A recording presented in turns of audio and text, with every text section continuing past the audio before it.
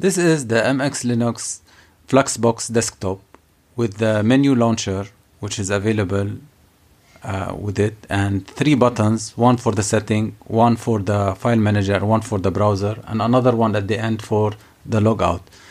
It has also a dock with all the applications that you need, with also an application launcher that you can utilize to speed your work.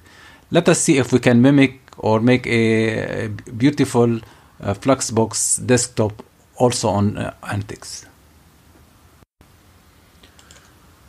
So we start from the login screen of Antix. We make sure that the session type is ZZZ-Fluxbox and we press enter. So this is the default Fluxbox Antix out of the box. We have this panel, which is not the prettiest. We have the conky. We don't have here any docs or any search, and we don't have any menu here. So first of all, we will have to remove this menu, this panel, and we will replace it with another panel with all the options and the settings that we need. So first of all, we go to the terminal. We update first.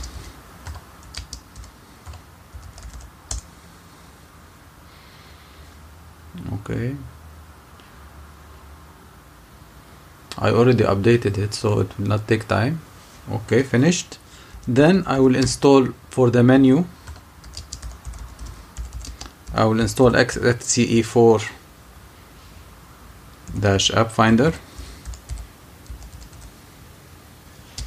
and Tint2.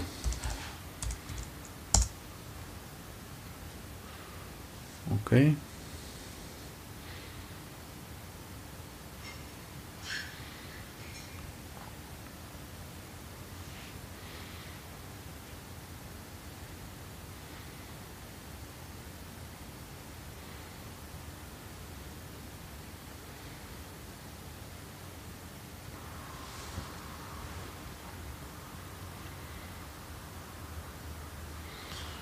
Okay, and it's finished.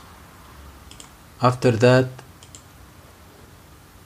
I need to go to our famous control center.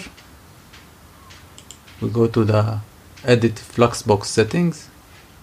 We go to startup, go down, replace exec here, add at the end sign, then sleep 5 seconds, and then after Tint2. So in the startup, it will load Fluxbox. After loading Fluxbox, it will wait 5 seconds, then it will put our famous panel, the Tint2. Let me save it here. Go out here. I right click Fluxbox settings. I need to look at the toolbar and remove the visibility. So now we don't have it. Let us log out and come back. So log out. We will put Antix. Okay, we wait 5 seconds. Okay, we got it. So this is our Tint2 that we have now. So let us customize it. We have this button here, Tint2 settings. Directly it opens. I need first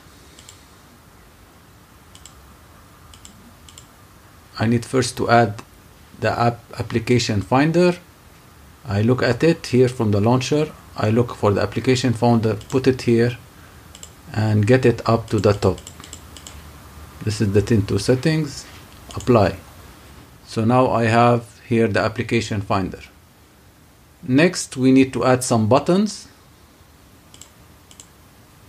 We need to add a button for the control center, and we need to add a button for the file manager, and we need to add a button also here for the end here for the logout. So we need 3 buttons here. Let us start with the first one. So the first one is the control center. It needs an icon. Let us put an icon look for an icon. Remove this one. Get the file manager here. The icons are in user, share, icons, ICO,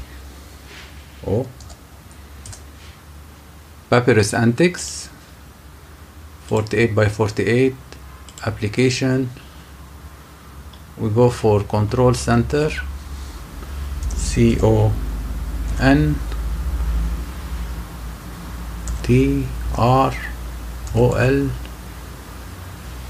I don't know why it's not getting it.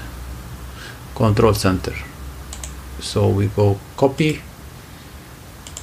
So we paste. So we have the icon for the control center. I remove the enter from here.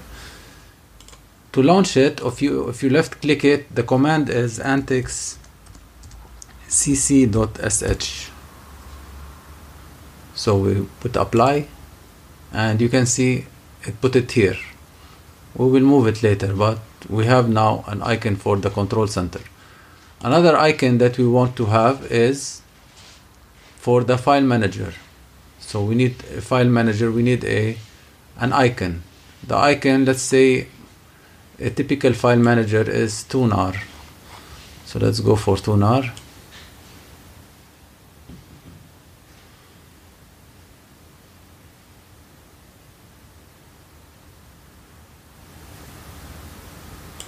This is tunar.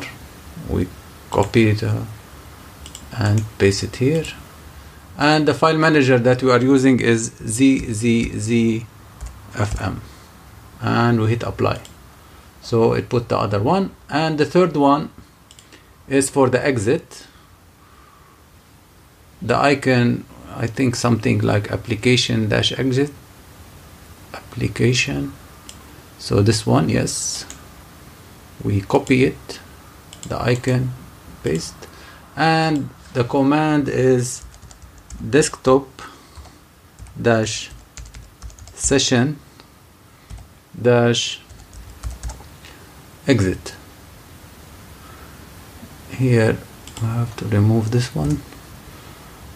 I hit apply. Okay. So now we have these three. This one I need to change it. It is very long. So what I have to do is I have to go to clock here.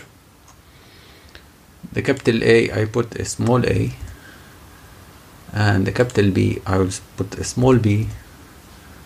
I'll hit apply. Okay, so it's getting smaller.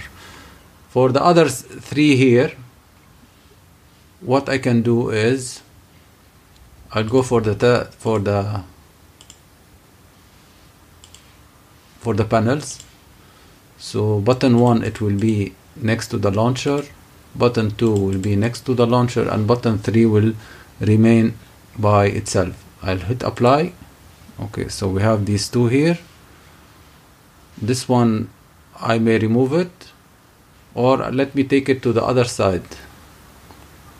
Let me see in the launcher. This is considered in the launcher.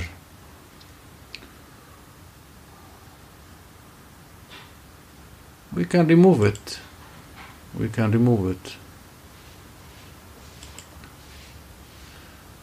Apply.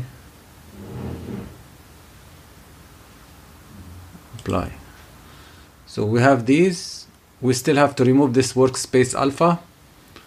So to remove this workspace alpha in the taskbar, show desktop name, apply. Okay. If we want to look at what we have done, so I'll keep this one. Maybe we'll need it because I removed the. So we have here, it is the application finder. Put it here. This is the control center. This is the file manager. And here when I click it, this is the exit.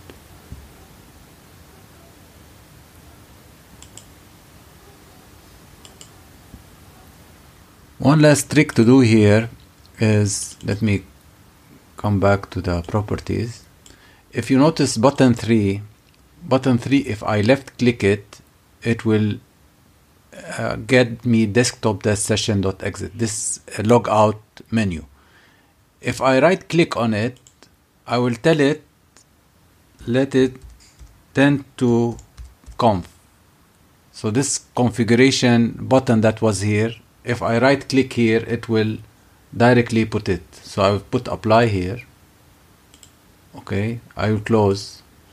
And now when I press this one, it will put the configuration. If I left click, it will put logout. So this is a cool trick. The last thing that we'll talk about is in the control center, we'll put some shortcuts, very important shortcuts. We'll put them here in the keys. And the shortcuts are, we'll put mod for D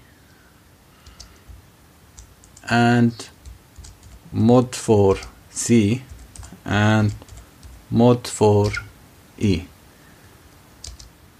E is for execute ZZZFM, so it's super E. Mod C, it will execute ANTIX cc.sh, and mod D, it will toggle cmd show desktop. Let me save these.